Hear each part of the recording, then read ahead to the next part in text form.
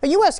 Senate candidate is responding after a Central Ohio high school district filed a police report against her. Hilliard City Schools filed the complaint Thursday after Morgan Harper spoke at a student-led walkout at Hilliard Darby High School.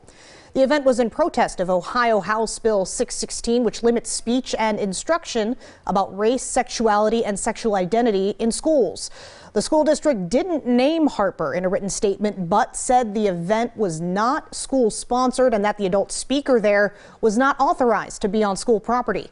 Today, Harper said administrators never approached her while she was on school grounds, and she called the police report frivolous and politically motivated, arguing the move limited students' free speech. Well, I certainly never have any intention to try to do anything that's contrary to school policy, but I am always going to be on the side of supporting young people who are taking really a step of courage in speaking out about legislation that even some adults don't feel comfortable speaking out about. Morgan Harper will face fellow Democrat Tim Ryan in the May 3rd primary election.